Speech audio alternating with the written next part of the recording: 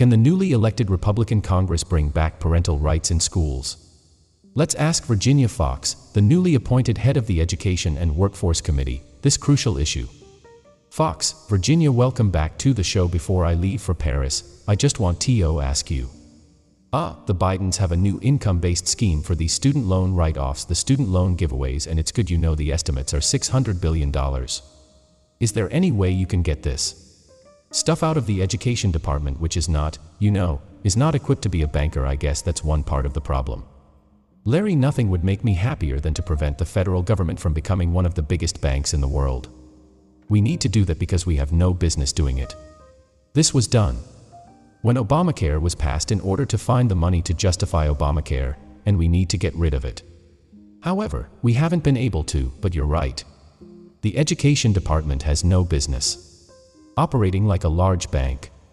By the way, under their plan for the IDR, many students will be able to graduate without ever making a single loan payment. Many of them have already done so.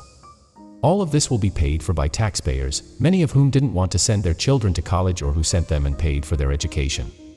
Is there anything you could do to stop this terrible scheme against the American people? Parents' Bill of Rights. Larry, we had presented the law during the last session, but it will likely have its first hearing when it comes to the parents' item of rights. It will also likely be the first bill to emerge from our committee and be brought to the floor. As you can see, we're moving pretty rapidly. We've also made a pledge on the Parents' Bill of Rights. Obviously, parents are not domestic terrorists. They have a right to have a say in their children's education, and we're going to do everything we can to restore those rights. Teachers' unions have tried to take those rights away from parents. We'll be collaborating with other committees on this because we can't do it alone in our committee, but we can do it in other committees. And Larry, you're so right, I made a mistake in thinking that we could do it alone in our committee because your committee is now called the Education and Workforce Committee. Work is opportunity, and welfare is a dead end. To me, this is such a very important matter.